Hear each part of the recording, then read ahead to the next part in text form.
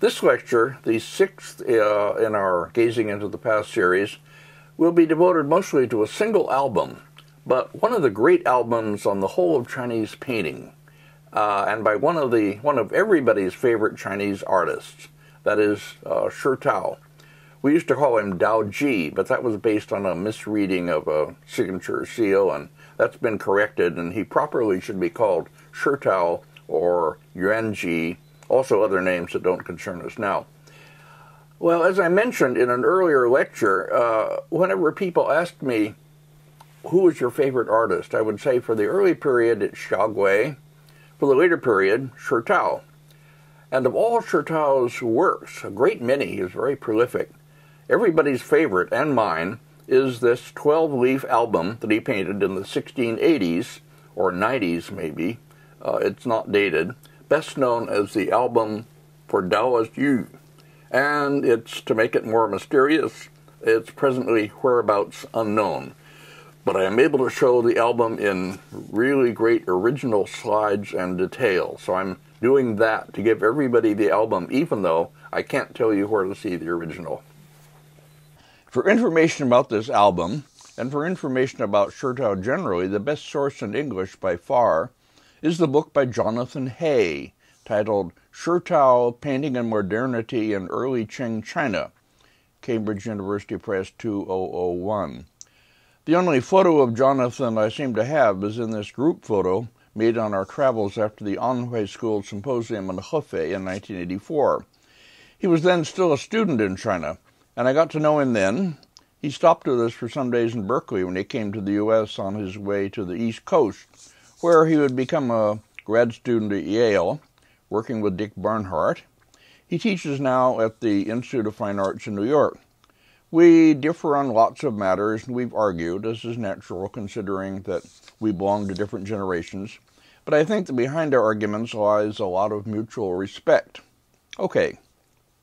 Jonathan writes of this album on page 251 of his book that it's, quote, undated but probably painted around the late 1680s for Wu Chengxia, a committed lay Taoist whose father, Wu Zhanbo, was present at Guangzhen Monastery when Shitao painted the above-mentioned snow landscape in 1673, end quote. I myself have dated the album a bit later to the mid-1690s, but I can't argue the matter, at least not here. Next. I myself had published this leaf, the best known and most often reproduced, in my 1960 Skira book, writing a paragraph about it. Next. But the whole album had been published before that by the owner, Victoria Kontag. It was in the collection of Mingqing paintings, the Yuanji collection.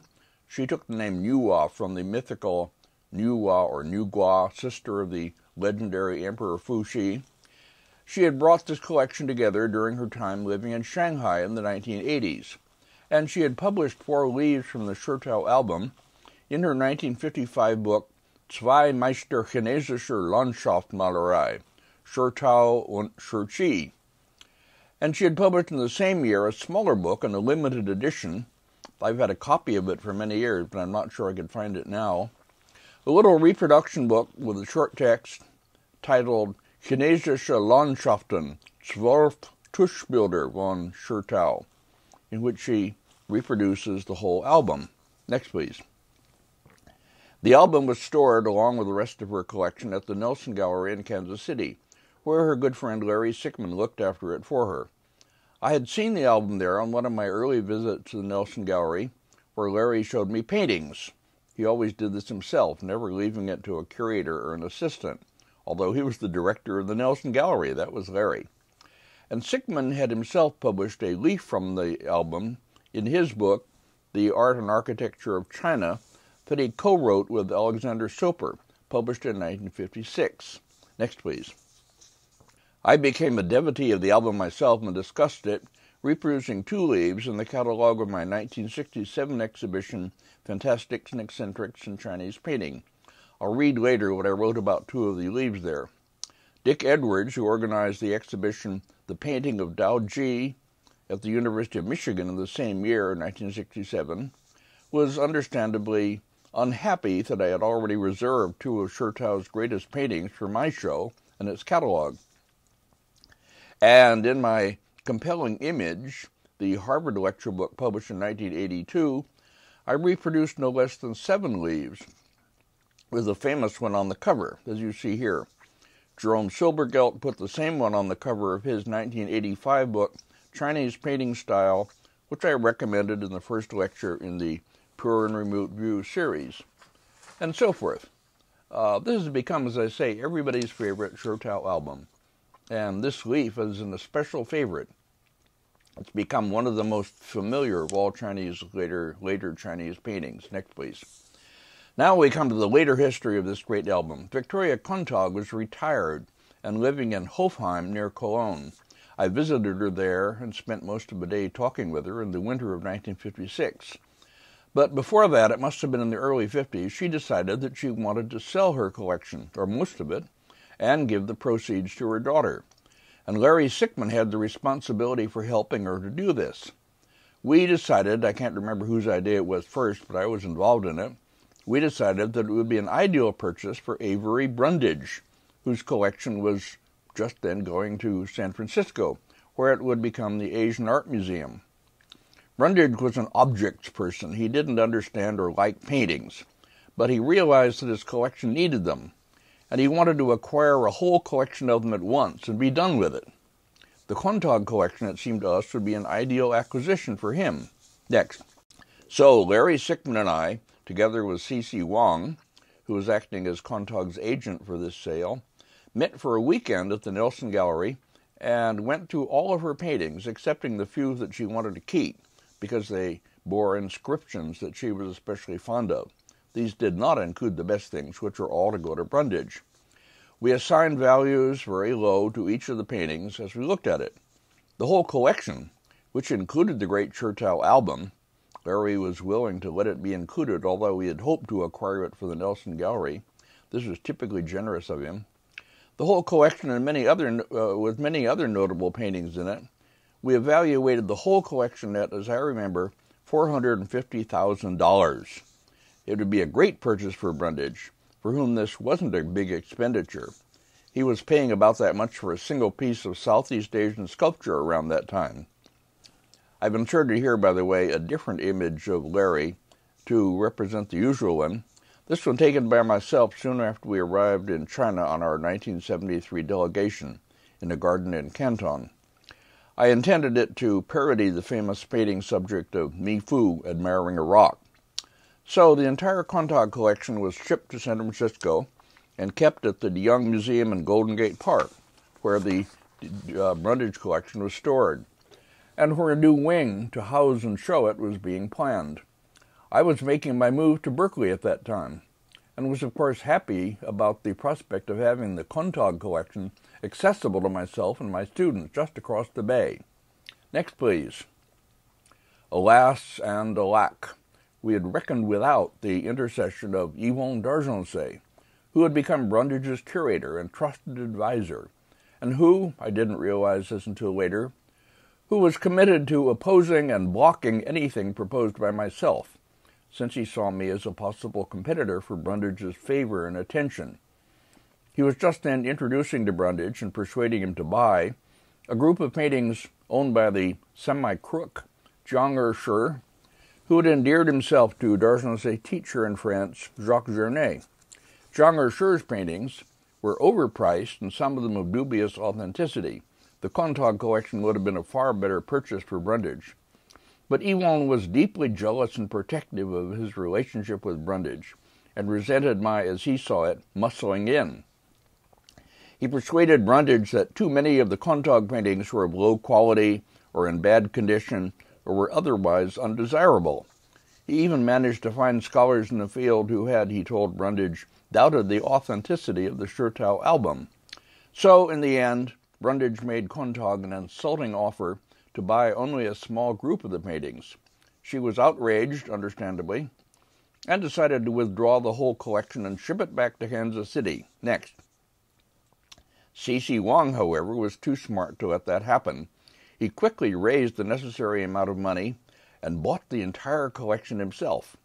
He immediately pulled out several of the best things, including the Shitao album, a landscape hanging scroll by Bada Shanran, and a Wu Bin hen scroll that I remember, and he had these sent to him in New York. I persuaded him to offer the remainder, the ones he didn't especially want to keep, to people in the Bay Area at a slightly higher price, 15% more than Brundage would have paid. A small group of good pieces was purchased by concerned San Franciscans and given to the Asian Art Museum. Next. But the best things of the group were lost forever to San Francisco. Here's an image of the present director of the Asian Art Museum, Jan Xu, a good guy. After 3, shall we say, less fortunate directorships that the Asian Art Museum has had to live under. I won't go into that now, another time maybe. And so the greatest of Shitao albums, everybody's favorite, was lost forever to San Francisco, along with quite a few major Ming-Ching paintings. Some of the paintings were bought for the Stanford Art Museum. A benefactress purchased a small group of them, my choices, for our University Art Museum in Berkeley, and individuals around the Bay bought paintings.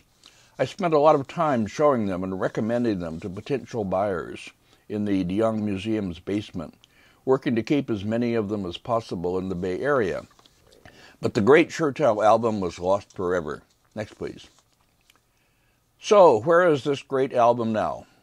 Alas, the story isn't over yet, and I must admit that I don't know where it is.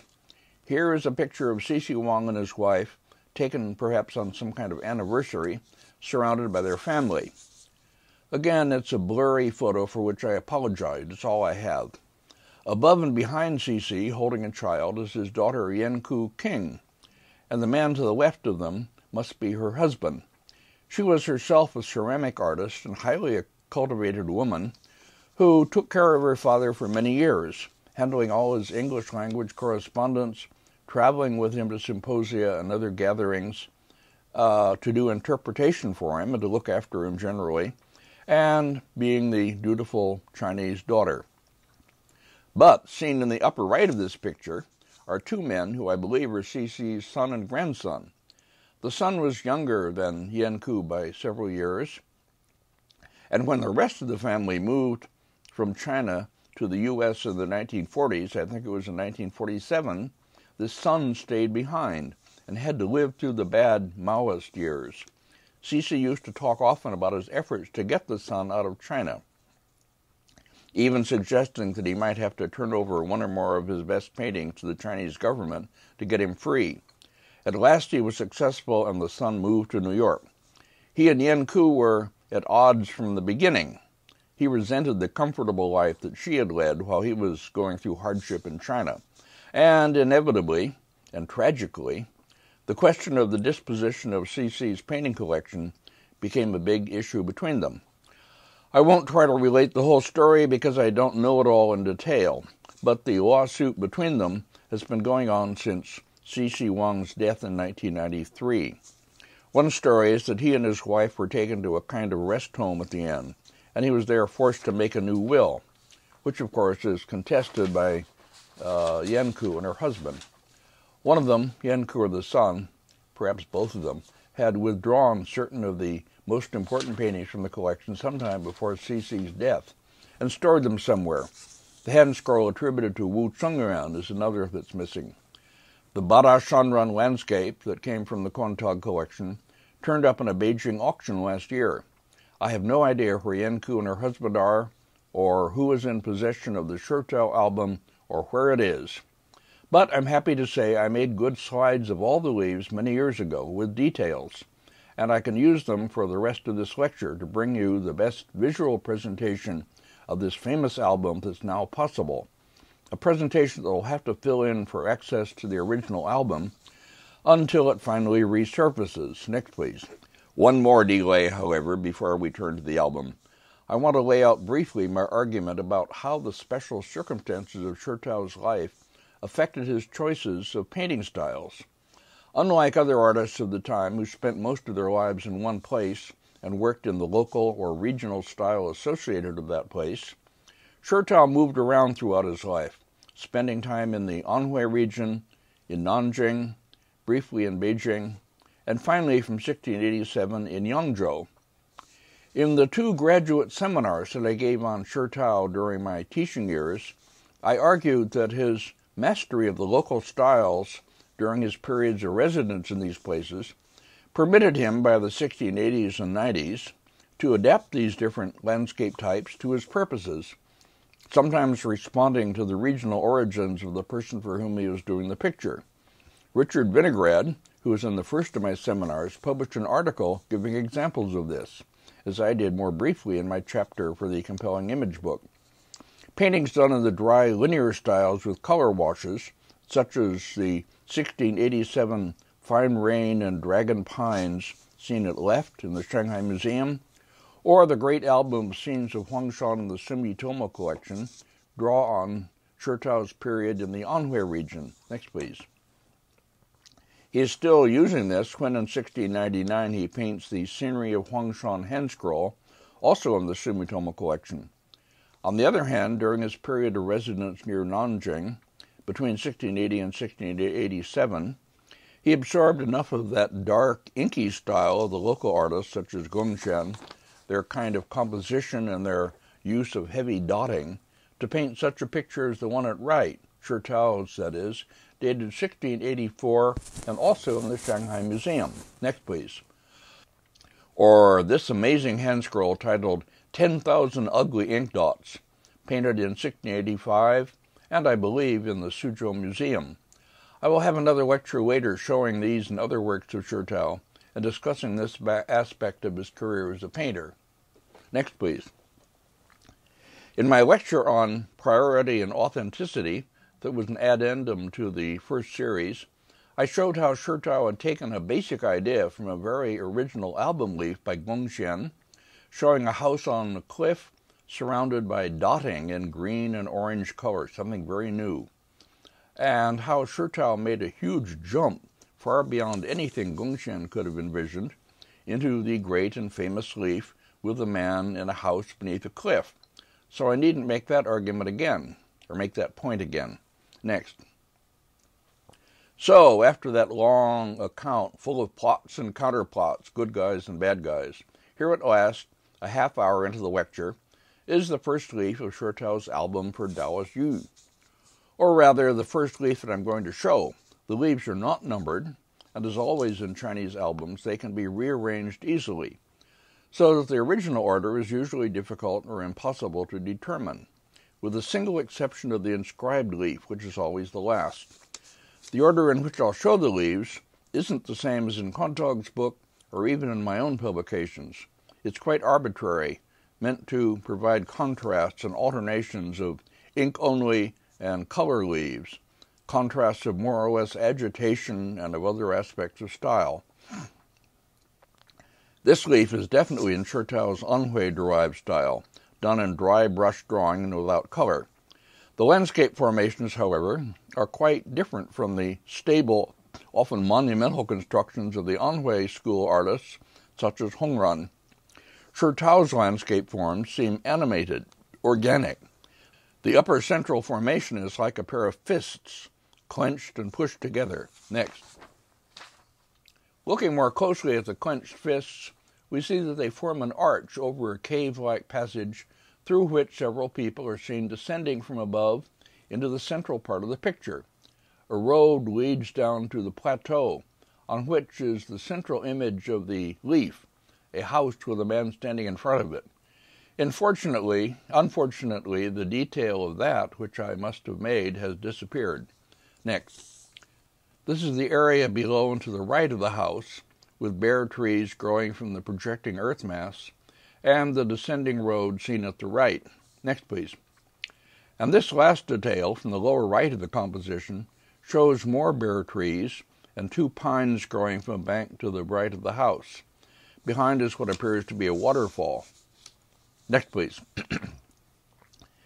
In this leaf, one of the more conventional, less arresting of those in the album, and painted in ink only, a river flows from the top of a quite modest-sized hill, its source completely unclear, as is often the case with Shitao's waterfalls. We can't imagine where all that water came from. No northern Song landscape master would have done this. For him, it would have been a huge mistake that his viewers would immediately recognize and condemn. But we are in another age and another world of representation. The river pours past a house with an open porch, but no figure seen in it. Next. Below, a grove of leafy and coniferous trees emerges from behind a near vertical earth bank. This kind of tree group derives more from Yuan painting than from Song. We have seen them in paintings by Huang Gongwang. Shitao has been around enough of the great collection centers by this time, and seen enough of the masterworks of past ages, for him to draw freely on all of them, as indeed he does. He must have had an extraordinary visual memory. I say that in admiration, as one who possesses such a visual memory himself, but is totally inept as an artist, so that I have to do lectures instead. Okay. A similar group of trees, but smaller and blurrier, grows on the opposite bank of what appears to be a river, presumably an extension from the one seen above. Next, please. This leaf, painted in ink and colors and representing an evening scene, is one of the great arresting scenes in the album, and it's one that I reproduced in color in my 1967 Fantastics and Eccentrics catalog. That exhibition and its catalog caused something of a sensation in the Chinese painting world, not only in the U.S. A symposium about it was held at Asia House Gallery, and I still have a recording made of it with the voices of Max Luhr and Alex Silper, along with those of younger people such as Wen Fong and myself, but also in Japan, where the text was quickly translated into Japanese and published, with many of the pictures reproduced. The passage that I wrote in the catalog about this leaf is better than I could write today, so I'll read it while we show details from the painting, moving from the foreground up and back. This is from the Fantastics and Eccentric catalog, pages 84 to 87, which I'll now read. Some of the leaves are quiet in mood, others dark and dramatic. Outstanding among the latter is the evening scene, number 29, which opens with a huge, mysteriously luminous boulder in the foreground, accented by heavy spots of ink. Beyond is a dense mass of bushes or trees, with forked, bare branches protruding above. The river is white, as if reflecting moonlight. On the further shore are two houses among trees. Finally, we move back to the distant hills, across which the brush has been drawn in broad, undulating strokes of dilute ink. These can be read simply as the drifting mists of evening, but also suggest a flow of pure force through and beyond the picture, which thus becomes a small segment of a boundless continuum of matter and energy. The brushwork conforms to no ordinary types. The semi-controlled suffusing of ink, the superimposition of wet, inchoate forms for a smoky or murky effect, the use of heavy green color over deep ink, are fresh techniques appearing at a time when all possible ways of applying ink to paper might well have seemed to the Chinese to have been used and reused. End quote. Wow, that guy could really write. How I envy him. Next, please. The next leaf, in the order I'm considering them, is another in ink only, and a simple scene of trees by a river with a bluff above. But this one is interesting in that it appears to reveal several places where the artist has changed his mind as he worked, or was unclear in his own head about just what he was depicting. Two such places are seen at the left side. Above, in the upper left corner of the detail, the top of the tree merges confusingly with the left end of the bluff, and with one of the dimly drawn trees behind. Below this are places where we can't be sure whether it's branches of the tree or markings on the earth cliff that are intended. In my lecture on Xia Gui, I rejected a hand scroll in the Nelson Gallery as his work because of some ambiguous passage of this kind. So, why doesn't this make Shitao's album suspect? But we are in a different pictorial world with different assumptions and expectations lying behind its visual method. Here, these may be seen as minor lapses in Shitao's clarity of purpose.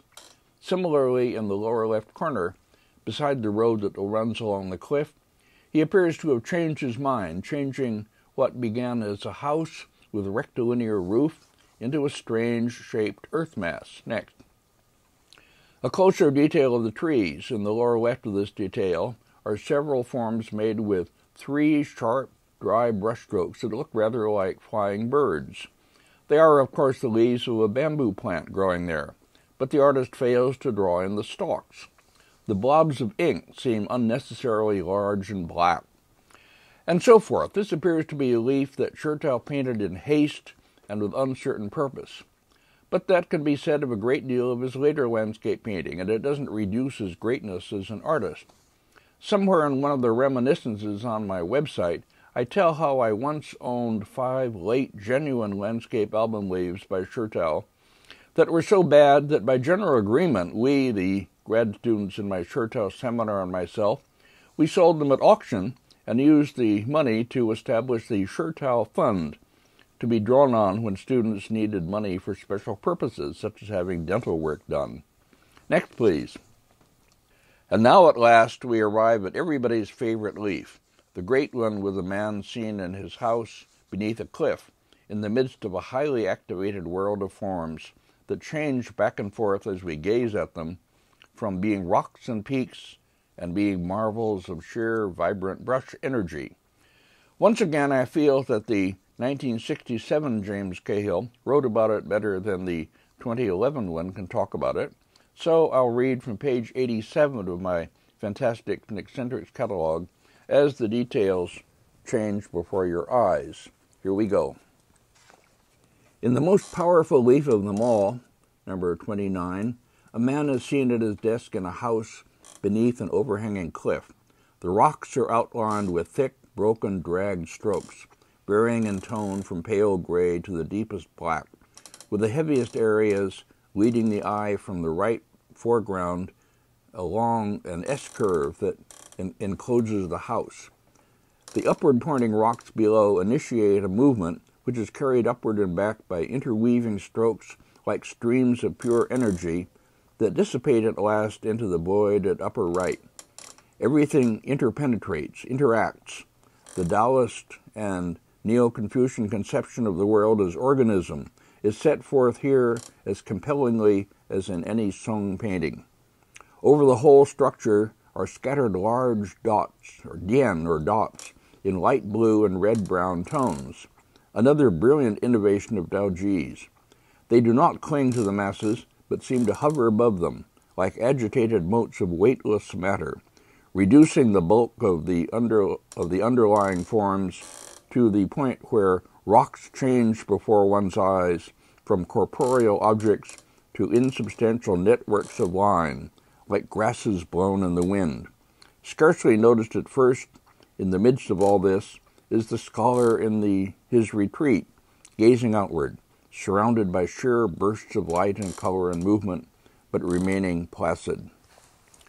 To such painting as this, the issues of abstraction and realism, amateur and professional, individualism and orthodoxy are irrelevant. It transcends both tradition and eccentricity. Daoji reestablishes old values and brings the new to culmination with a magnificent effortlessness.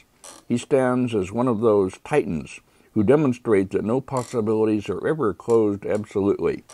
What was done once can, mutatis mutandis, be done again. But in the case of Daoji, it was done through means so particularly his own that his statement remains unique and isolated. Eccentricity and tradition were to continue to share the scene between them. End quote. Next. Another of the quieter, ink-only leaves with a simple scene, a man in a boat near the shore, a bare willow, a distant hill. His fishing pole rests on a simple forked stand, and he gazes off idly into the distance, contemplating nothing. Next. We are familiar with pictures of this kind of scene. Here is one, older and painted in color, that we saw in the Hikko-en lecture. The man in this one is actively fishing, and the surface of the water is ruffled with wind. Shitao uses familiar themes that he knows will evoke comfortable responses in his viewers. Next. Or this one, also from the Hikoen album, which is a convenient repository of lots of small paintings of popular subjects. Here the man is also actively fishing, holding out his fishing pole. The tree on the shore this time is a blossoming peach or plum tree beside a willow. Next. The hill in the distance of Shitao's leaf is simple in shape, but the way he represents the top of the mist along the shore is interesting, with an intricately meandering upper edge and with an area of gray mist separating the white below from the dark hilltop above. This, too, must have been done with some random technique that is hard to analyze, at least for me. It cannot have been done with the customary controlled brush movements. We begin here to see, and we'll see more of as we go on, Shitao making use of unconventional techniques that his Orthodox school contemporaries would never have touched. Next, please.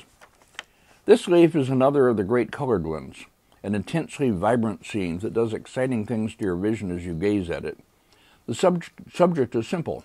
A man seen through the window of a house in upper left, more houses seen only as roofs in upper right, a stream running between rocks below, blue mountaintops above. But the execution and the whole conception is far from simple.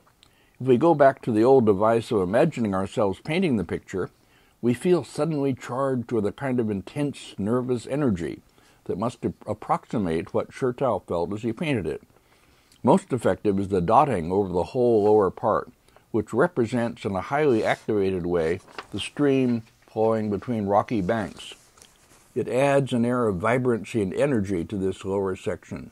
Insistent repetitions of simple forms, the upward cupped markings on the water, repeat the tops of the rocks. The shapes of the rocks themselves repeat as we recede from lower left corner into middle distance. All these pull the whole scene, in spite of the diversity of forms, into a coherent vision. Next. The house with the man seen through the curtained window in the upper story does not itself seem solidly based on earth. It floats in the vibrating mass of large dots, similar in shape but varied in ink tone, with pale blue washes behind, that represents or conjures up in a way that goes beyond simple representation the grove of leafy trees that surround the house. Next, please. Even the distant mountaintops prove to be arresting when we look at them closely. They are not painted with the usual simple graded washes of blue.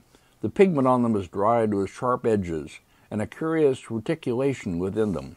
Some new technique is at work here. What it might be I'll talk about in connection with the next leaf. Once more, the upper edge of the mists escapes the usual clear boundary drawing with a brush, having been produced by some technique hard to analyze. The same can be said of the lighter blue in the sky above. Next.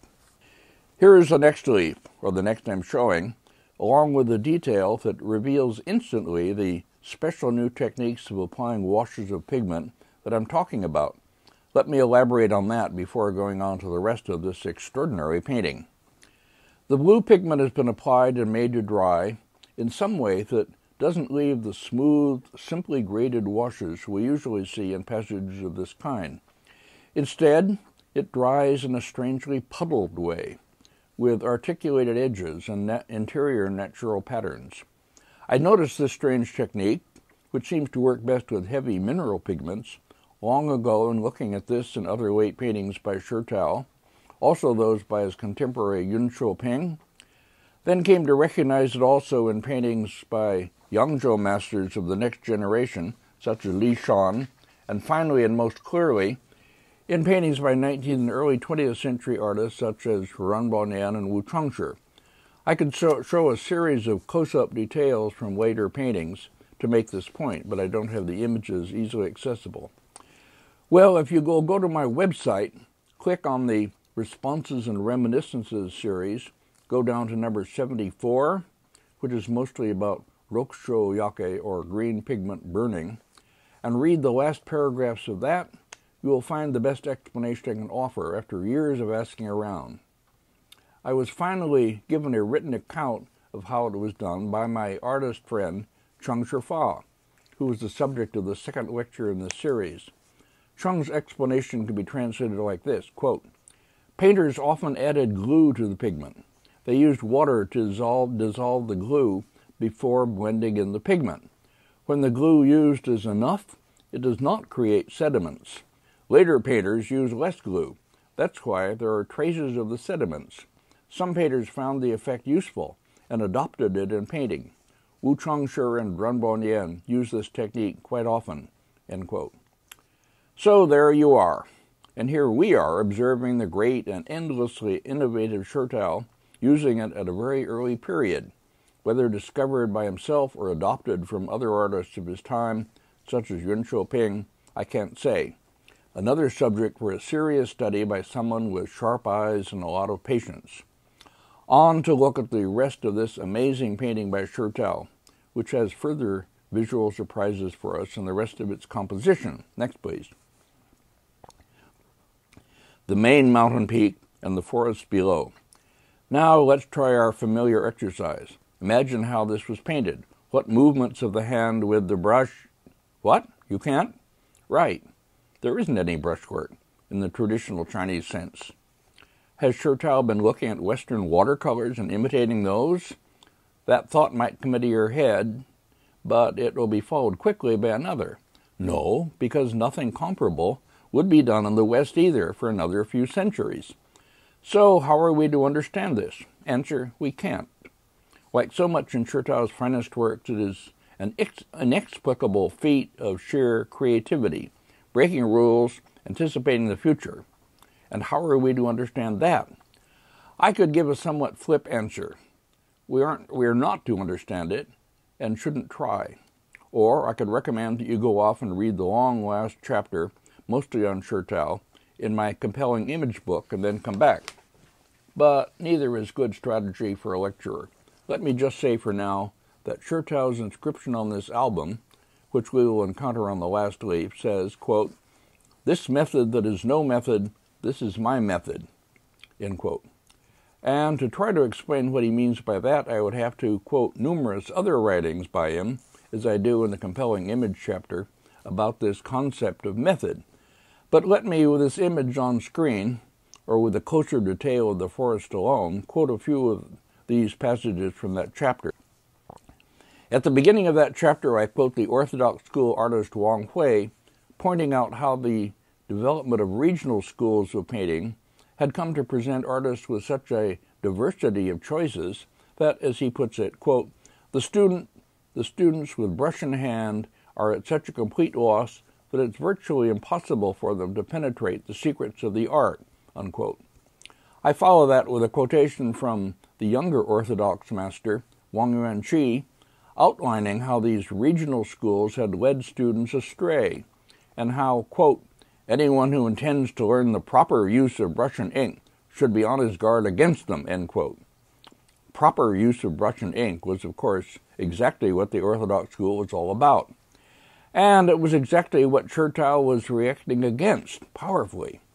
He had probably met Wang Yuanji in Beijing during his time there from 1690 to 1692. The two of them had even done a joint work together. And Shitao had written, again quoted from the beginning of my compelling image chapter, quote, long ago I saw the four-word phrase, Wo Yong Wo Fa, I use my own method, and was delighted with it. Painters of recent times have all appropriated the styles of the old masters, and critics accordingly say of them, so-and-so style resembles the old masters, so-and-so style doesn't. I could spit on them. Now I have come to realize that this is all wrong. In the broadest sense, there is only a single method of painting, and when one has attained that method, one no longer pursues false methods. Seizing on it, one can call it one's own method. But in fact, I do not know what the old master's methods were, or what my own method is, end quote.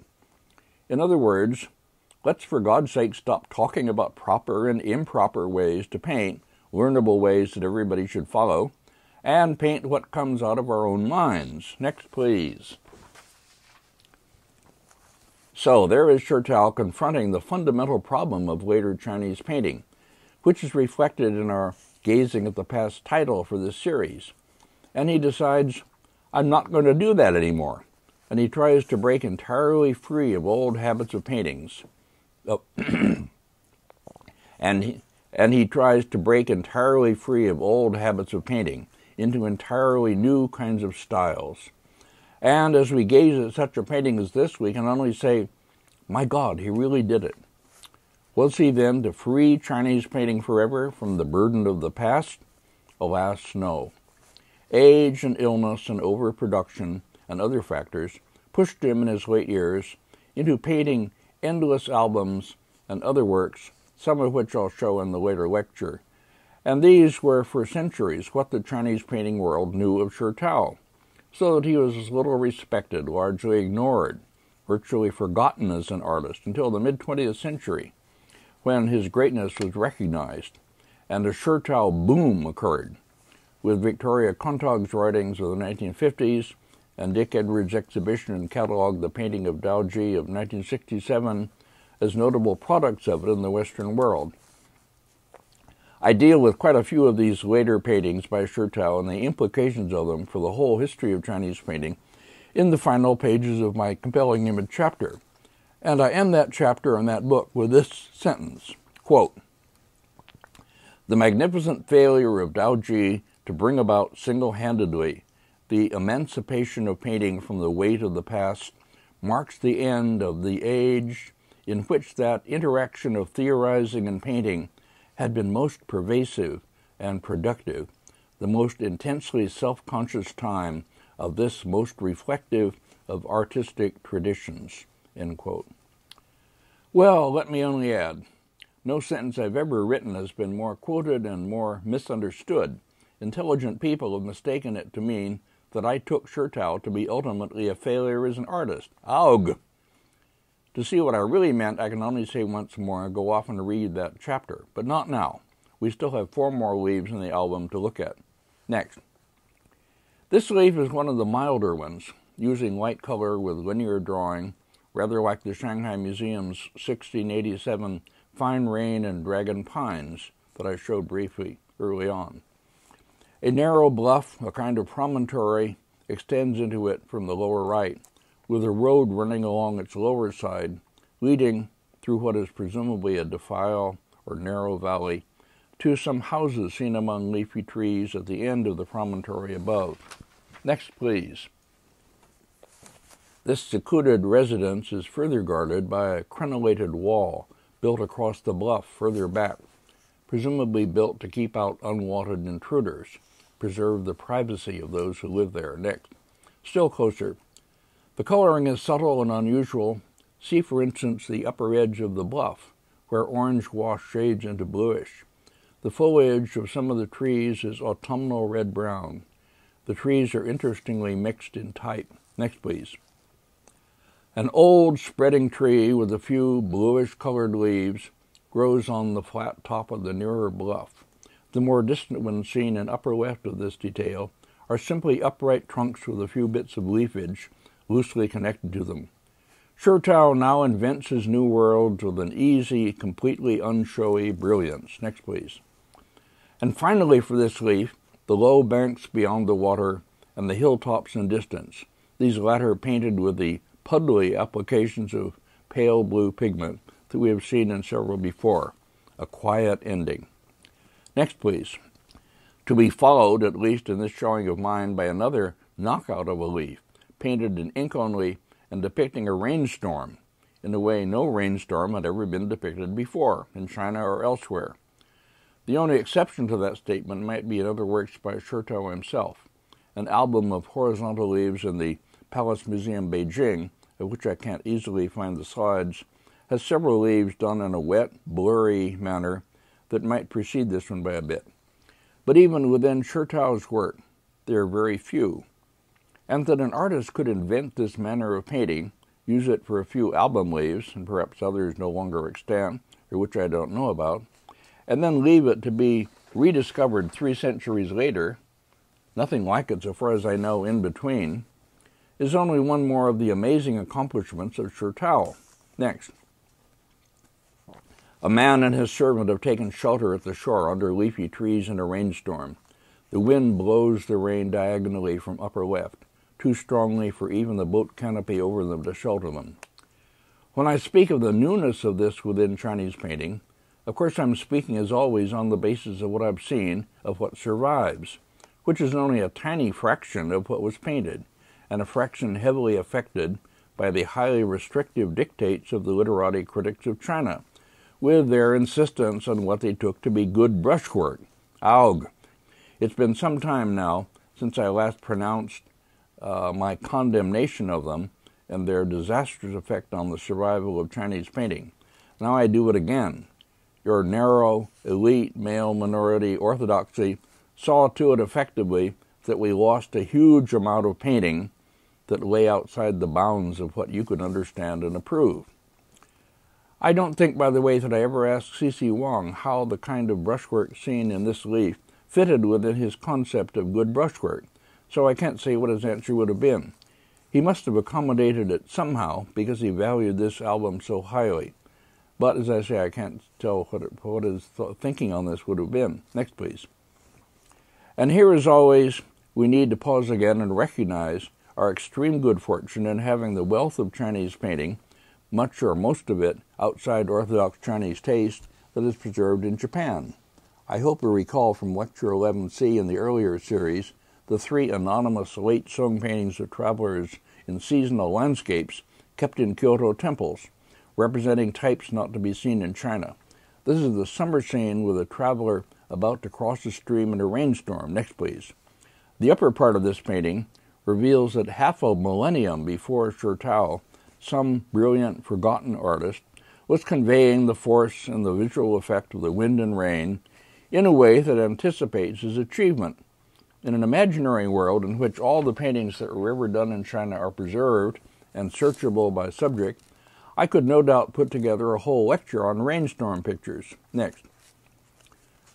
What seems, as we look closer at it, to be so momentary, must in fact have been the product of a lot of time spent experimenting with ink and paper, developing the kind of control that underlies such an accomplishment. Exactly what is clearly defined and what is blurred, what are trees and land and what is wind and rain, must all be strongly controlled, even when the whole effect is of easy spontaneity. Next. The technique of using the brush with the tip divided, the so-called split brushwork, that was used by early artists such as Xia Gui, serves here to draw the double outlines of branches and twigs of trees. Some of the foliage or bamboo leafage appears detached, as it would indeed appear in a visual experience too intensely changing to permit structural coherence. The calculation of what to do first and what later, how to paint into a still wet area so that the ink strokes blur outward, can only be recognized as masterly if again we try to imagine doing it. In itself it appears more to have come into being by some miraculous, fortunate happenstance. Next, please. And perhaps most near miraculous of all is the way this technical virtuosity and inventiveness is all made to pull together into a coherent image, so that until we look more closely, as we've been doing, we might simply dismiss it as a good painting of people in a boat in a rainstorm. We have been gazing for a long time, and I have made you gaze for a long time deliberately, at a small miracle of technical mastery, spontaneity, and immediacy taking place before our eyes. Next. Going on somewhat reluctantly to another leaf, the next to last in our series, we see a rounded hill with a waterfall pouring down its front, with the source of the water again left unexplained and unlikely.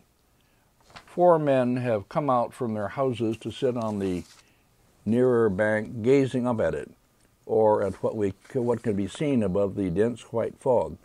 The time must be evening. The sky above the hill is darkened. Next. The buildings from which they have come have impressive temple-like roofs. Perhaps it's not a private residence, but a temple complex where they are staying. I remember well evenings in temples, venturing out after a hot bath, wearing only a simple cotton robe, called a yukata in Japan. Next, please. In any case, they are all robed alike, and all of them, seen from behind, are mostly bald, with only swatches of hair on the backs of their heads. They sit quietly, gazing at this little changing flow of water, which has the lulling effect on their consciousness. They are probably too far away and too separated from it by fog to enjoy the real physical benefits of gazing at the waterfall that I described in an earlier lecture, the one on Maoyuan, having to do with air charged with negative ions. Next, please. And here, finally, is the last leaf, with the inscription that can be rendered as, quote, "This method that is no method, in fact, makes up my method." 12 album leaves done for presentation to my elder brother, Daoist Yu, to enjoy. From the bitter melon month, G, with 2 of his seals reading Yuanji and Shitao. Next. I don't have much to say about the painting, which represents an earthy slope with some kind of leafy bushes growing on it, leading down into the fog that covers a river or a canal. The sails of junks are seen in the distance above the fog. A very ordinary scene in old China, nothing especially striking about it. A quiet close for the album, unless we stop to think, as Daoist Yu may have done, about all the implications of Shitao's simple inscription. On what these were, I can only recommend once more that you read the last chapter of my compelling image book, in which I did my best to explore the implications of this and related inscriptions that he wrote on his paintings throughout these middle years and greatest years of his career. Next. The sails of junks above the fog raise a special remembrance in me, which I will use to conclude. I own several works by Shitao during my years as a collector, although never a major painting, since all those were beyond my reach. One was a large album leaf mounted as a hanging scroll, bought from the dealer Kawai Shogado in Kyoto in 1955, representing junks with sails like these, coming down a canal into a walled city, probably Nanjing, of which only the wall is seen. I can't show you an image of it because I don't have a slide of it easily available. I may insert one later if I find it. I gave up the painting in my divorce settlement with my first wife, and I have no idea where it is now. But I can call a fairly detailed image of it into my visual memory and put it beside this one, which is out there in front of my eyes on my computer screen. And with that oddly nostalgic visual technological observation, I end this long lecture on one of the incomparably great works of Chinese painting. I hope that the album itself will reappear safely before too long and pass into the safe hands of some major museum. If that is, we can still talk of safe hands anywhere in the world these days. I write this on what is Remembrance Day in Canada, the only day we will ever live through, with the date written all in ones, 11/11/11. There must be some kind of symbolism in that, but it's too late and I'm too tired to try to think about it, what it could be, or to make one up. End of very long lecture.